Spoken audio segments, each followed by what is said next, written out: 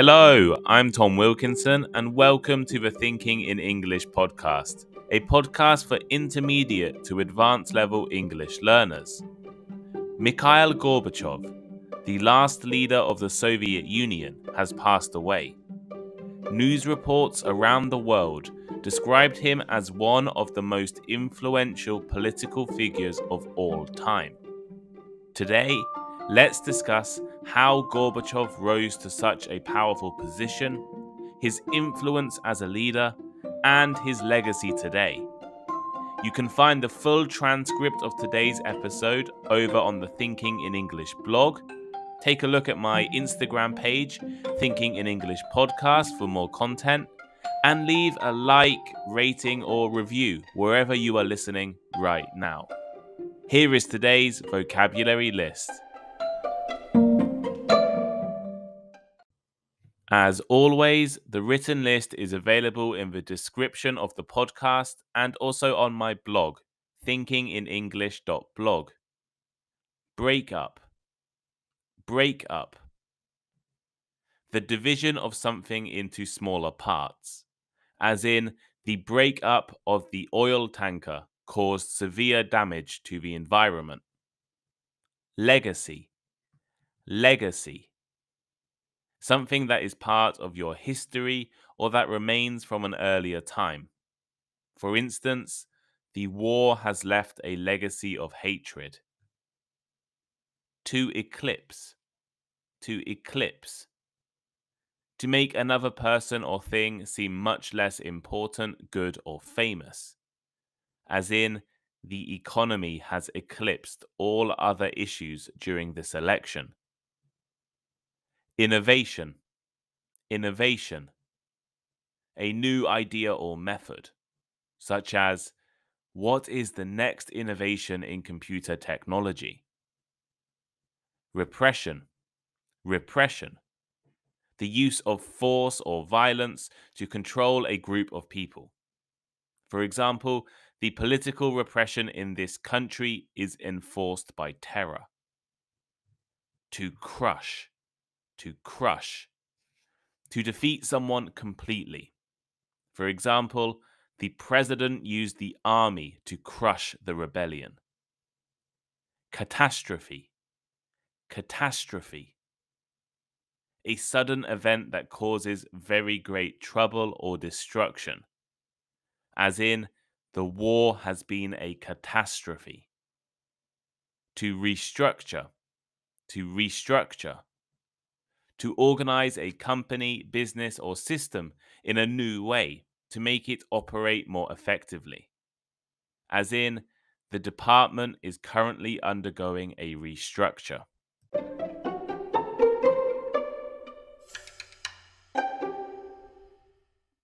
Mikhail Gorbachev died at the age of 91 last week, after a long illness. Gorbachev was one of the most influential, important, and significant political leaders of the 20th century. And as the final president of the Soviet Union, Gorbachev was in charge of the breakup of the country that had dominated Asia and Eastern Europe. His death was met by condolences from around the world. US President Joe Biden described him as a man of remarkable vision. French President Emmanuel Macron called Gorbachev a man of peace, whose choices opened a path to freedom for Russians. While Ursula von der Leyen, President of the European Commission, stated he had opened the way for a free Europe. Russian President Vladimir Putin also sent his condolences and said Gorbachev has had a huge impact on the course of world history. In reality, Gorbachev is far more popular outside of his homeland than within. He clashed ideologically with Putin, and his legacy in Russia is both complicated and controversial. Today, I want to talk about why Gorbachev is considered one of the most influential politicians of all time. Let's talk about his background, the politics of the Soviet Union, and how Gorbachev's actions led to the end of the Cold War. And at the same time, let's practice some useful vocabulary. Born in 1931 in the Stavropol region of southern Russia, no one could have expected Mikhail Sergeyevich Gorbachev would become such an influential international figure. His parents worked on collective farms, and the young Gorbachev spent his teenage years driving combine harvesters, a type of farm machinery. In 1946, he joined the Young Communist League and then became a full member of the Communist Party after enrolling in the law school of Moscow State University. After graduating, Gorbachev had a variety of different roles in the Communist Party organizations and eventually became the first secretary of the regional party committee in his home region. In 1971, Gorbachev became part of the Central Committee of the Communist Party of the Soviet Union. The Central Committee was originally one of the most important organizations within the government of the Soviet Union. Immediately after the Russian Revolution and under the leadership of Vladimir Lenin, the Central Committee was actually the highest authority in the country. It was the executive branch, and according to Soviet laws, was responsible for all Communist Party and government activities. In reality, after the death of Lenin and during the rule of Stalin, the Central Committee was eclipsed by the Politburo, a small elite group of senior communists. By the time Gorbachev became a Central Committee member in the 1970s, the role of the organization was quite limited.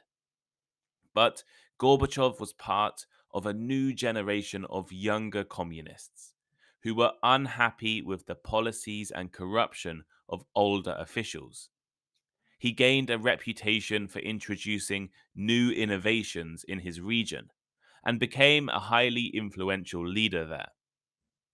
In 1978, Gorbachev was made the party secretary of agriculture, and in 1980, he became a full member of the Politburo, the most important decision making organization within the Soviet Union. During the 1980s, the USSR struggled without a long term or stable leader. Yuri Andropov lasted for only 14 months between 1982 and 1984, but during this time, Gorbachev became known as a highly active and visible member of the organization. He began traveling around the world, meeting other world leaders on behalf of the Soviet Union. One famous meeting occurred in London in 1984, where he met British Prime Minister Margaret Thatcher. Thatcher famously said, "I like Mr. Gorbachev. We can do business together." Andropov passed away and was replaced by Konstantin Chernenko in February 1984, and Gorbachev was widely seen as next in line. When Chernenko passed away in 1985, Gorbachev was elected as the General Secretary, or the leader of the Soviet Union. He was the youngest member of the Politburo and the first leader born after the 1917 revolution, the first leader born while the Soviet Union existed. Gorbachev is known as the leader who presided over the breakup of the Soviet Union. But this was never his intention or wish. Gorbachev was a committed communist, after all. Instead, Gorbachev wanted to revive and strengthen his country. The Soviet economy was struggling.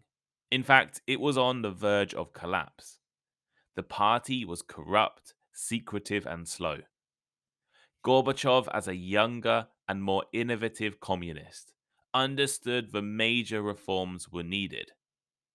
His solution to the economic problems was perestroika and glasnost, which are now two of the most famous Russian words around the world. Gorbachev believed the Soviet Union needed openness and reform, or in Russian, glasnost and perestroika. He did not exactly want democratization, as he was a committed socialist and believed in communism. But Gorbachev realized that years of repression and secrecy by the Communist Party had caused corruption and inefficiency throughout the country. To save socialism, Gorbachev believed change was needed.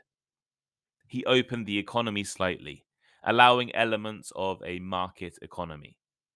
There were elections to the Soviet Congress, free and democratic elections for the first time. He believed the economy needed to be restructured and that Soviet society needed to be more open. The Eastern Bloc is the name given to Eastern European communist countries, ranging from East Germany and Czechoslovakia to Romania and Bulgaria.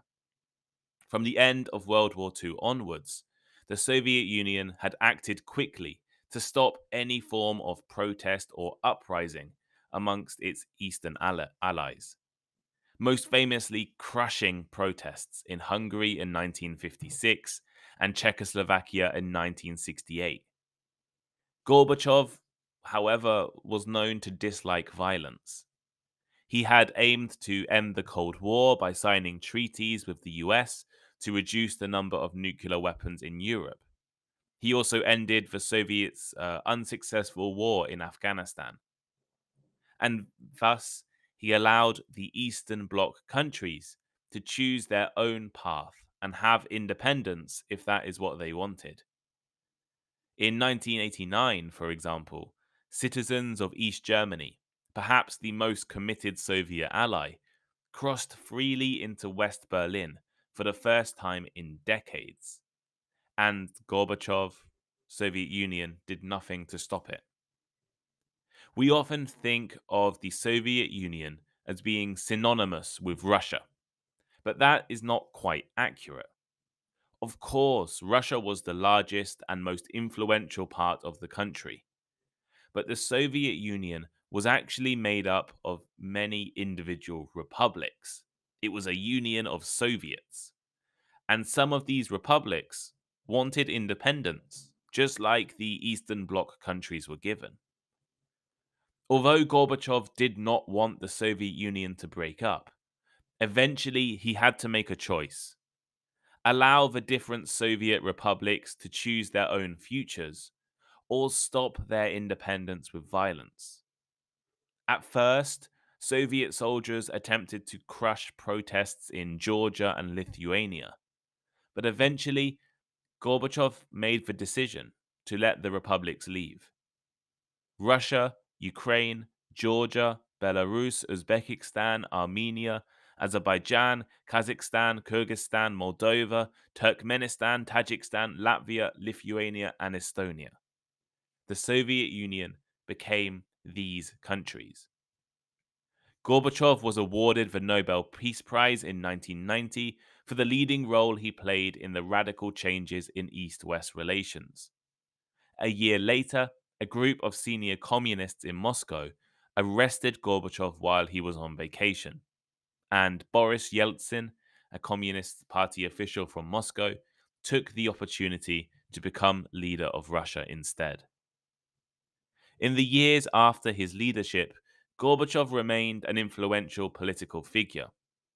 He was significantly more popular internationally than in Russia, though. In the 1990s, he was constantly meeting with world leaders and winning numerous international awards. But he received less than 5% of votes when he ran for Russian presidency in 1996. Unlike most Russian presidents, Gorbachev was never corrupt. He never became involved in corruption. He never tried to become a mega rich oligarch. If you remember an episode I recorded a few months ago titled "What is an Oligarchy?", you'd notice that Gorbachev's name was never mentioned. While Yeltsin and Vladimir Putin have enriched themselves, Gorbachev was more interested in reforming the country. In recent years, virtually all of Gorbachev's reforms have been cancelled or repealed by Putin. The idea of openness is clearly gone. There is no respect for free speech or laws in Putin's Russia. Vladimir Putin once described the end of the Soviet Union as the greatest geopolitical catastrophe of the 20th century. And this may be true if you're Russian. But for other Eastern European former communist countries and a few other former Soviet republics, the collapse of the Soviet Union was the best possible thing. Germany, the Czech Republic, Estonia, Bulgaria, and other countries are far more free and economically strong now than during the 1980s, during the Soviet era. Even if they are not perfect countries, their citizens would definitely not choose to be controlled by Russia again. And Russia could also have been successful, but Boris Yeltsin sold off Russia's resources, and Putin became known as the chief kleptocrat. Corruption, in other words, is everywhere in Russia. Unfortunately, Gorbachev's legacy has acted as a warning for dictators around the world. Gorbachev tried to give his people a little freedom and reform, but the people wanted more. China, in particular, also decided to restructure their economy, but they did not allow any of the openness Gorbachev believed in. While Gorbachev was allowing Eastern Europe its independence in 1989, China was brutally crushing protesters in Tiananmen Square. People don't like being led by corrupt and untouchable elites. And if they are given the choice, people will usually choose a different government. Dictators around the world have learned not to give people a choice, as it was freedom and choices that caused the end of the USSR. Gorbachev intended to push the Soviet Union towards a more peaceful and successful future, without violence, tension with America, corruption, and secrecy. But in the end, his reforms were impossible without destroying the country he loved.